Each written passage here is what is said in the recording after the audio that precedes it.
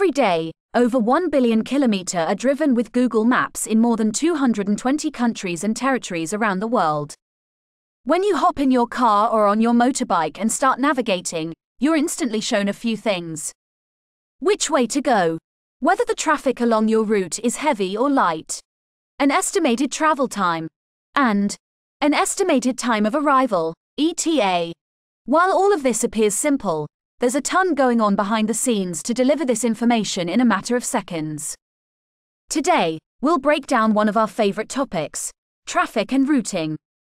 If you've ever wondered just how Google Maps knows when there's a massive traffic jam or how they determine the best route for a trip.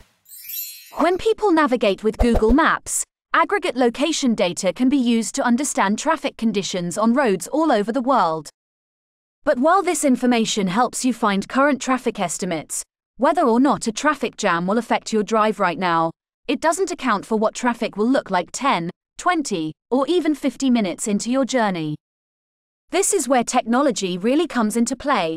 To predict what traffic will look like in the near future, Google Maps analyzes historical traffic patterns for roads over time. Then combine this database of historical traffic patterns with live traffic conditions, using machine learning to generate predictions based on both sets of data.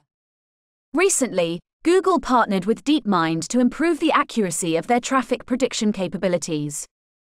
The ETA predictions already have a very high accuracy bar. In fact, Google see that their predictions have been consistently accurate for over 97% of trips.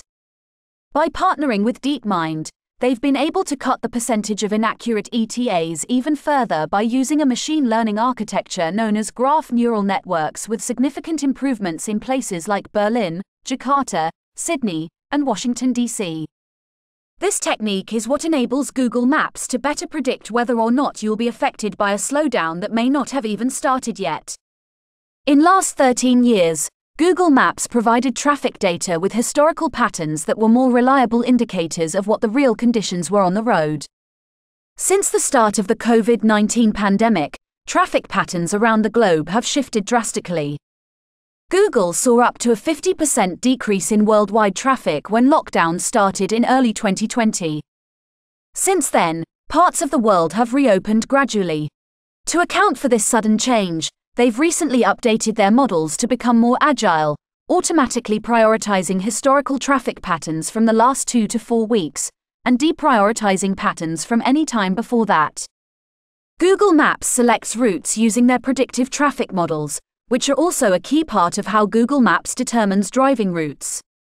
If Google Maps predicts traffic is likely to become heavy in one direction, it'll automatically find you a lower traffic alternative. Google Maps also looks at a number of other factors, like road quality. Is the road paved or unpaved, or covered in gravel, dirt or mud? Elements like these can make a road difficult to drive, and Google Maps is less likely to recommend this road as part of your route. Google Maps also look at the size and directness of a road. Driving a highway is often more efficient than taking a smaller road with multiple stops. Two other sources of information are important to making sure they recommend the best routes: authoritative data from local governments and real-time feedback from users.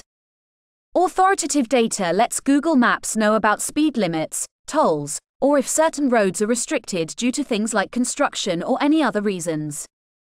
And incident reports from drivers let Google Maps quickly show if a road or lane is closed, if there's construction nearby, or if there's a disabled vehicle or an object on the road. Both sources are also used to help us understand when road conditions change unexpectedly due to mudslides, snowstorms, or other forces of nature.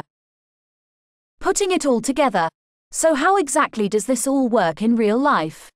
Say you're heading to a doctor's appointment across town, driving down the road you typically take to get there. When you leave the house, traffic is flowing freely, with zero indication of any disruptions along the way. With Google Maps traffic predictions combined with live traffic conditions, they let you know that if you continue on your current route, there's a good chance you'll get stuck in unexpected gridlock traffic about 30 minutes into your ride, which would mean missing your appointment. As a result, Google Maps automatically reroutes you using its knowledge about nearby road conditions and incidents, helping you avoid the jam altogether and get to your appointment on time.